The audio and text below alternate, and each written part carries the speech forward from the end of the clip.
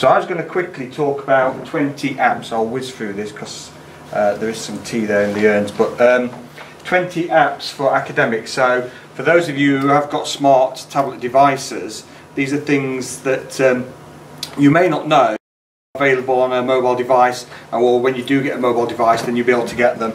Now I've got an iPad, so these are all iOS on here, but many of these are Android compatible as well. And I think pretty much all of them are free, and a lot of them may be tools that you are using already and just don't realise there is a mobile device. So part of what I try and do, I'm particularly interested in, is trying to get people to get better use out of these devices, because they're not cheap. Even to get one through the university is about nearly £400, and they can do a whole lot more than email, etc.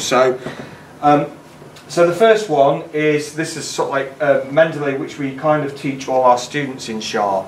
And Mendeley is available as a mobile app. It's a reference management tool, and some staff use Mendeley. We are pretty much moved over to EndNote, but Mendeley is a fantastic tool aside from the Elsevier connection.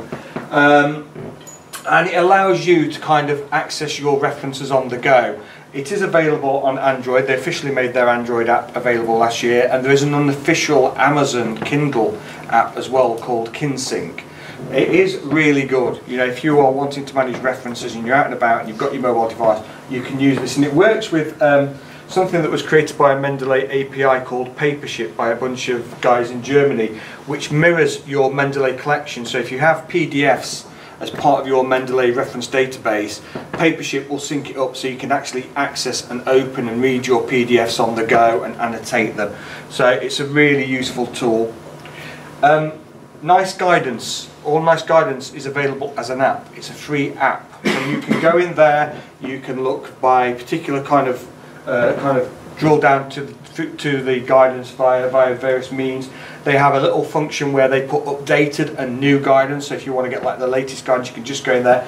In effect, it's like an app website. It's all hyperlinked, you can move around, you can bookmark things and save them, so it's quite a useful one to have if this is something that you want to refer to.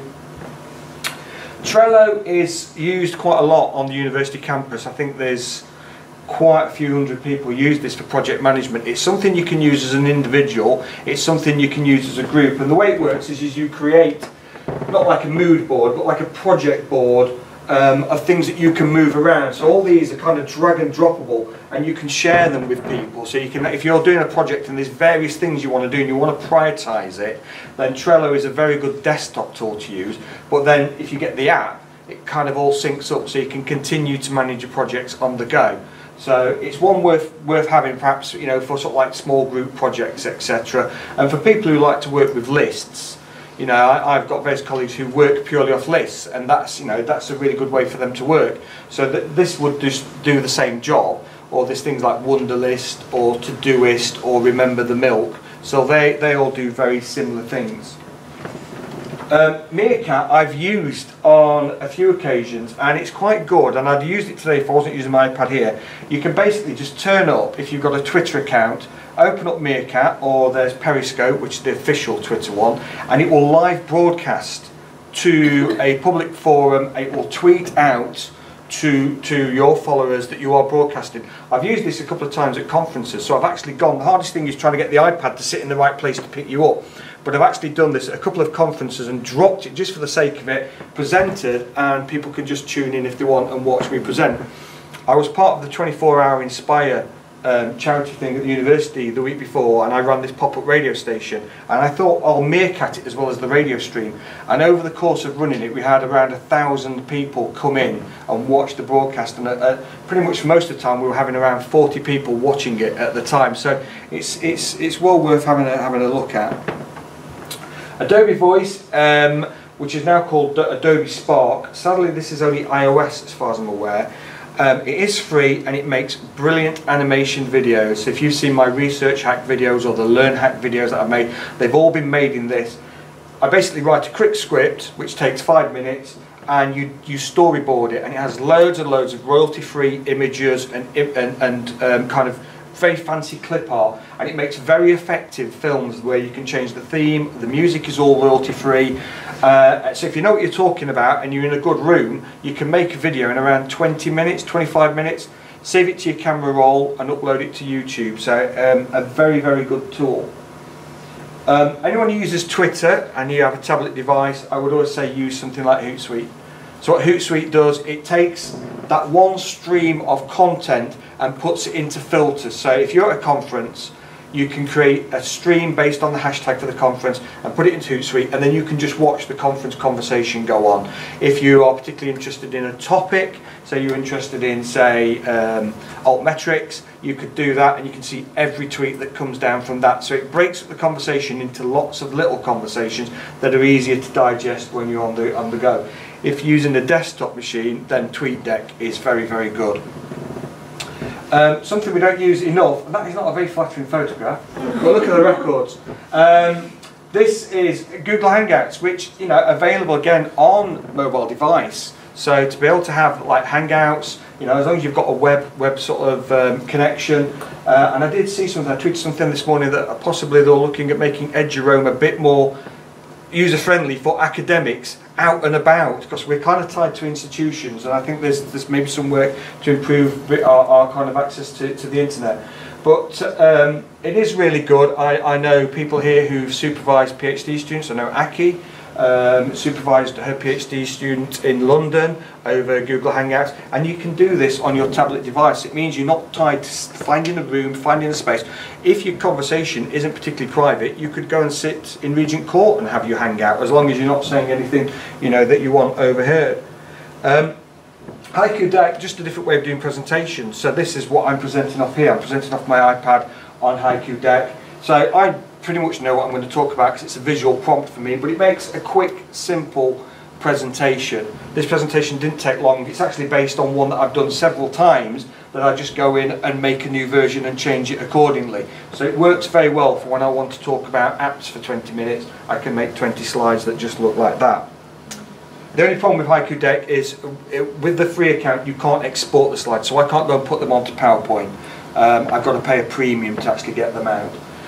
A really good one for anyone who still kind of struggles, and this is very good for telling our students or for any students who struggle with Harvard referencing, is the Harvard Referencing Handbook, and it was created by the University of Lincoln over in Lincolnshire.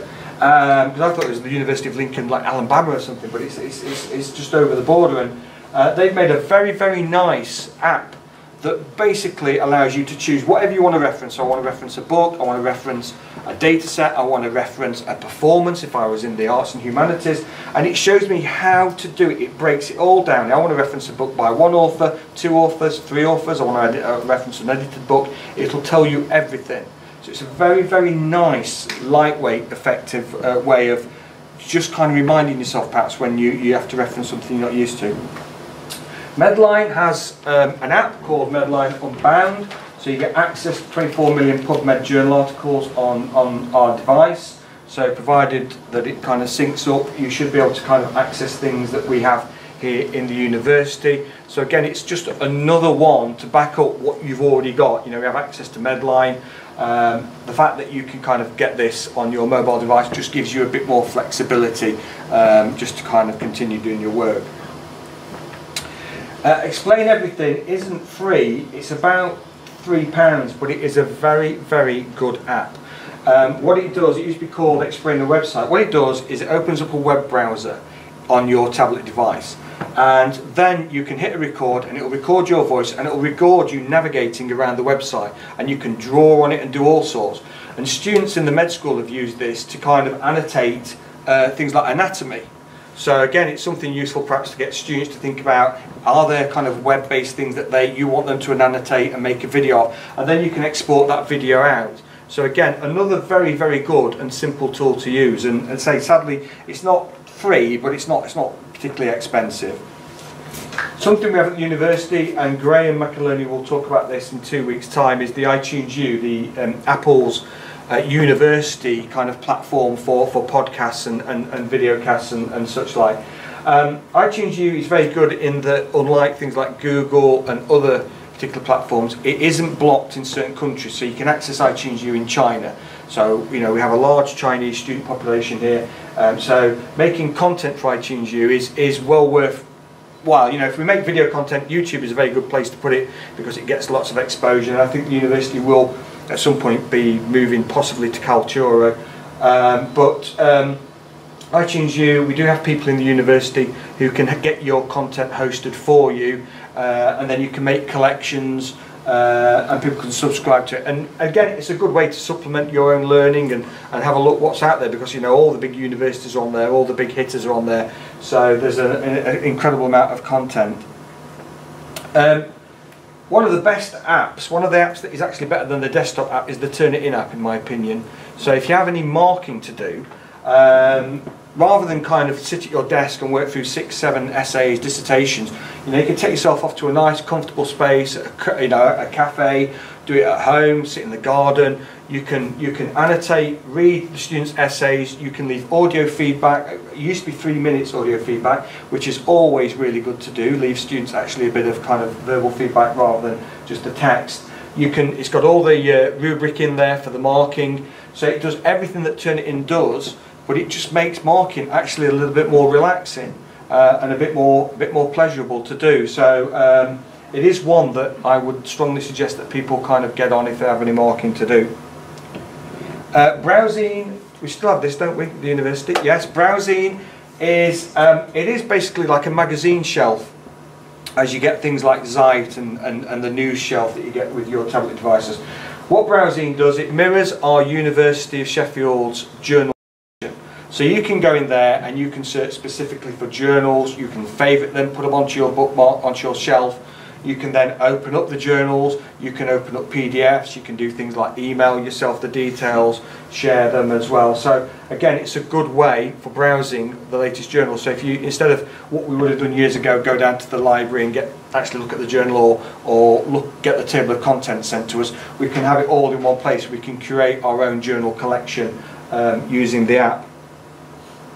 PubGet is the PubMed but mobile, so it kind of searches the PubMed database. So again, you can go in there, carry out searches, and you'll get results within there. I did try the share and export functions when I was looking at it the other day. They didn't seem to work for some reason, so I don't know if this is continuing to be supported, but it is well worth perhaps just having a look at for your own. If you're using PubMed a lot, then it's worth having a look at the mobile device, because again, it is totally free. EndNote, so again, here in SHAR we've been moving over from Reference Manager to EndNote, which the rest of the university pretty much uses. So there is an app version of EndNote, so people may not be aware of this. So again, you can create yourself an account and save your references and access them via a mobile device. For productivity, there's loads and loads of apps out there, but a good one is the 30/30 app. So there's loads and loads of different ones, and what 30/30 does you start your day by putting in basically tasks of 30-minute kind of duration, or you can change that, and it will kind of prompt you along. So you'll spend 30 minutes doing your email, and then it'll tell you 30 minutes to write on that paper, and then 30 minutes to do this. And of course, it doesn't work that well if your kind of diary is already full of meetings, but if you have a day perhaps when you're working from home, then it might be more useful. But you can do things like pause, you can extend, you can decide to end a task early, and again, this is a sort of tool that will work for some people, not for all, but it is perhaps useful for some people who do work that way, and I know some people who do work that way. Slack has a tremendous amount of traction in the kind of the commercial sector and the creative industries, but some people are trying it in the university. I tried it with a few colleagues in the university, and it's very, very good for small team communication. It is treated as the antithesis to email. It probably will just, if it ever took off and became really huge, it'd just become like email, another kind of thing around our neck. But it is well worth kind of looking at for perhaps small group work, especially people that may not be on campus. So but I know if I started a business tomorrow and I had 6 employees, I would probably use Slack as my form of communication, because it allows for those kind of quick interaction kind of conversations. It's a bit like Google Wave, but sadly Google Wave never kind of really took off. The Evernote app is very good, so anyone who takes notes on their iPad or on their Android device, or anyone who moves from taking paper notes and moves on to digital, then the Evernote is as good as you get, because you can take all your notes, but you can also take photographs. So if you're at a conference, someone's talking, you take notes, and then a particularly good graph comes up, you put your device up, take a photograph, and it saves it within the notes as part of a scrapbook. You can then clip web pages to it, and you can even record it. I think it's now as audio, so you could even go and drop the audio on something and record it and take notes as well. So there's a lot to it, and again, it is free, and then it will sync up with the desktop version. So it's one of these like Trello that's very good at, if you use it on the desktop and you've got a mobile device, it kind of makes sense that you put it on the mobile device. Finally, a really good web plugin for Firefox and Chrome, which has been around for years, I've used for years, is something called Readability. What Readability does is it takes any kind of normal web page, you can do this with University of Sheffield web page, and when you click the plugin, it removes all the hyperlinks, it removes all the sidebars, it removes anything that will distract you reading the article, and it turns it into a lovely little kind of PDF. And when you click it on Chrome or Firefox, it will say, do you want to read now or read later? And if you've got a mobile device, it will sync up with your mobile device, and in effect you can stockpile articles, so you can just keep saving, and then when you're on a long train journey, you get your mobile device out, they'll all be on there, like these PDFs. So these can be blog posts, they can be anything, but what it does is it just removes any form of distraction, any form of hyperlink, and it turns it into a wonderful little PDF, which you can actually print off as a nice PDF as well. And I think when it does, it always tells you how long the read is based on the average reading speed. So you open it up and say 8 minutes, and then you kind of feel, oh, 8 minutes isn't so bad. But if I try and read it with all the hyperlinks in, that becomes like tab, 80 minutes. So there are more videos on the mobile apps on that URL there. But if you do a search for the Shah Vids YouTube channel, there is lots and lots of things here on browsing, on explain everything. Me and Dan Smith are in the process of making around 20 short videos that explain, primarily for MDH students, kind of a lot of medical apps as well as kind of student apps. So I've actually kind of cut it short, which is kind of part of the course. I'll go like a machine gun. So we've got some tea and we've got experts. So